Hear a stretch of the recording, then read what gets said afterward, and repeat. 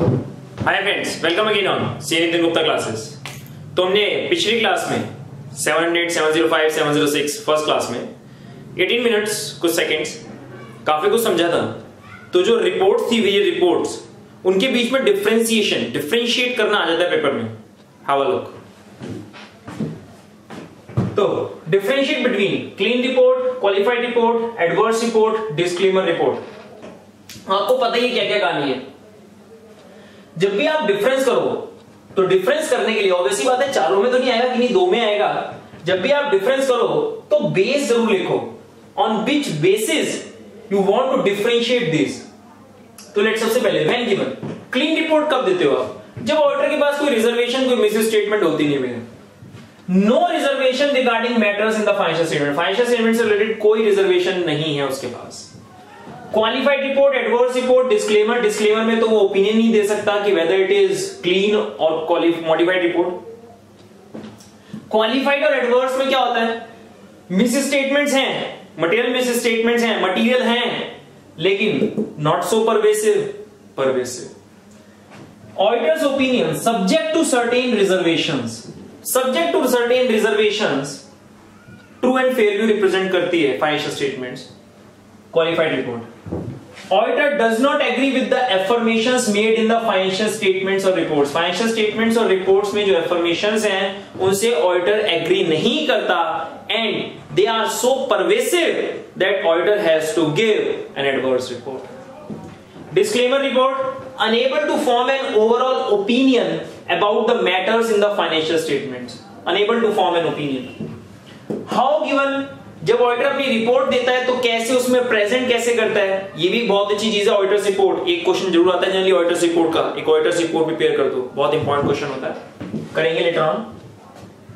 How given financial statements represents a true and fair view of the state of affairs and profit and loss account for the period. जिस period की हमने audit करी है उस period की state of affairs and profit and loss account represents true and fair view. Okay, subject to the above. Reservation के लिए पहले रिजर्वेशन लिखा जाता है और फिर subject to the above we report that balance sheet shows a true and fair view. उसके अलावा balance sheet shows a true and fair and that reservation is not so pervasive so as to gain adverse report. That's why qualified report. Financial statements do not represent a true and fair view of the state of affairs and working results of the organization. Financial statements does not represent true and fair view of the state of affairs and working results of the organizations. And we are unable to form an opinion on the financial statements, whether clean or whether modified, whatever the case is. True and fair view, clean report, yes. Accounts represents true and fair view. Represents true and fair view, subject to reservations. Do not represents true and fair view as a whole. Maybe एक miss statement वो ऐसी नहीं है कि आप उसके basis पे adverse report दे सको, but as a whole several miss statements मिलके ऐसी फाइनेंशियल स्टेटमेंट्स पे इतना इंपैक्ट आया उनका कि as a whole does not represent true and fair view. No comment on the truth and fairness of the accounts. आप comment कर ही नहीं सकते। मैनेजमेंट ड्यूटी, अगर क्लीन रिपोर्ट है तो मैनेजमेंट की कोई ड्यूटी नहीं है, मैनेजमेंट तो बल्ले बल्ले होगी मैनेजमेंट की, तो मैनेजमेंट तो खुश हो गई, लड्डू बटेगी, तो no specific duty in case of clean report. But अगर क्वालिफाइड रिपोर्ट है, अगर आप ऑडिटर हो किसी कंपनी के, आपने qualified report they the subject to such reservations, तो भैया मैनेजमेंट को उसके बारे में पूरी की पूरी इंफॉर्मेशन, एक्सप्लेनेशंस देनी पड़ेंगी कि वो रिजर्वेशन क्यों बनी, क्यों गलत है, क्या कहानी। Bound, management is bound to give explanations and full details in respect of each qualification made by the auditor. Same concept obviously बात है adverse report और disclaimer opinion में होता है। Disclaimer opinion का एक example होता है scope of audit work is restricted। अगर management audit work को restrict कर दे तो भी disclaimer of opinion जाता है। तो अगर उसकी वजह से है या किसी और पर्पस की वजह से है, जो हमने पिछली क्लास में भी सीखा था कि बुक्स ऑफ अकाउंट्स डिस्ट्रॉयड है या seized by the income tax authorities हैं, तो उसका रीजन क्या है? Management has to explain. Adverse report true and fair view represent क्यों नहीं करती? मटेरियल मिस स्टेटमेंट्स जो हैं वो कौन क्या क्या है, क्यों है, किस लिए है, इतनी सारी क्यों है, देना पड़ेगा रीजन। तो मैनेजमेंट ड्यूटी आप पहले ये करते हैं, existence of miss statements and there impact on the financial statements. तो existence of miss statements and there impact on the financial statements, इसमें miss statement, material miss statement exist ही नहीं करती, इसमें मटेरियल मिस स्टेटमेंट एग्जिस्ट करती है, material है but not pervasive, material miss statements and pervasive to exist करती हैं। अब उसमें हमारे पास ऑडिट एविडेंसेस के लिए बुक्स ऑफ अकाउंट्स और अदर एविडेंसेस है ही नहीं, तो भैया अगर है ही नहीं तो हमें तो लगता है may be there may be miss statements, material miss statements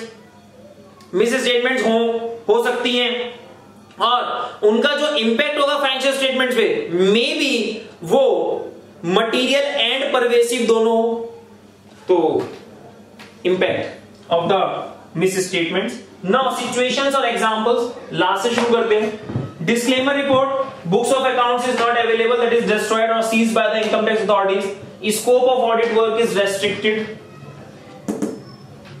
Adverse report, disagreement with the management regarding accounting policies, errors in the financial statement. तो accounting policies और errors इनसे related अगर disagreement है ऑडिटर की तो भैया adverse report. Qualified report, wrong provisions का जो एस्टिमेशन है, जो फिगर है वो कुछ रॉन्ग है, जिससे ऑडिटर को लगता है मैनिपुलेशन की गई है कुछ ना कुछ, तो अगर ऑडिटर के हिसाब से वो रॉन्ग है और मैनेजमेंट उसको एसर्ट नहीं करती है, उसको ठीक नहीं करती है ऑडिटर के पॉइंट ऑफ व्यू से, तो he has to give a qualified report, और फिर मैनेजमेंट को इसके बारे में एक्सप्लेनेशन देनी पड़ेगी कि वो इतना प्रोविजन क्यों बनाना चाहते हैं। फॉर एग्जाम्पल मैनेजमेंट चाहती है 5 करोड़ रुपए का प्रोविजन बने, ऑडिटर चाहता है 4 करोड़ रुपए का प्रोविजन बनना चाहिए, तो समथिंग लाइक दैट, या प्रोविजन एट ऑल किया ही नहीं, बनाया ही नहीं। Auditors opinion, miss statement exist, so know clean report तो नहीं दे सकते, and not substantial enough so as to give adverse report, और इतनी सब्सटेंशियल भी नहीं है कि एडवर्स रिपोर्ट दे दे, तो भैया क्वालिफाइड रिपोर्ट जाती है। तो बहुत सिंपल सी चीज है, when given, how given, financial statement उसमें ऑडिटर्स रिपोर्ट में क्या लिखा जाता है जब इस प्रकार की रिपोर्ट दी जाती है, existence of miss statements and there impacts, बहुत सिंपल है, रिमेम्बराइज करना, situations and examples, management duty बहुत सिंपल है, कॉमन सा है, ऑब्वियसली बात है, इसमें मैनेजमेंट को कोई क्लैरिफिकेशन की जरूरत नहीं, क्योंकि कोई पॉइंट ही नहीं है क्लैरिफिकेशन देने के लिए, इसमें क्लैरिफिकेशंस की जरूरत पड़ेगी। ट्रू एंड फेयर व्यू किसमें है किसमें नहीं है, सब्जेक्ट टू रिजर्वेशन, और there is no true and fair view, उसमें तो बता ही नहीं सकते कि weather there is true and fair view और नॉट। सो पॉइंट्स लिखो, किस बेसिस पे आप डिफाइन कर रहे हो, किस बेसिस पे आप डिफरेंशिएट कर रहे हो, उसके बाद डिफरेंशिएट करो, अदरवाइज नॉट। ये क्राइटेरिया होना चाहिए, टू द पॉइंट लिखो, बहुत ज्यादा फैलाओ मत, नंबर पूरे मिलेंगे। नाउ वेरियस एस्पेक्ट्स हैं हम, फॉर एग्जांपल एक एक्सप्लेनेटरी नोट्स होते हैं और एक क्वालिफिकेटरी नोट्स होते हैं। क्वालिफिकेटरी notes for example something like this, qualifications, reservations, दो these notes must be given by the auditor in auditor's report. Explanatory notes, explain करना किसी चीज को, किसी सिचुएशन को, किसी इंफॉर्मेशन को, उसके फाइनेंशियल इंपैक्ट्स को, that is not the work of an auditor, that is the work of a director. तो वो डायरेक्टर्स रिपोर्ट में बेसिकली प्रेजेंट किया जाता है रिगार्डिंग वेरियस सिचुएशंस और फ्यूचर प्रोस्पेक्ट्स और financial impacts of some on the financial impacts of the some items or transactions or events of the current year or future. That is explanatory notes from the point of view of directors report में होता है explanatory notes, तो explanations, qualificatory notes, qualifications, तो qualifications that is reservations made by the auditor. Okay, तो जरा ये point भी मिलते हैं नेक्स्ट क्लास में, till then.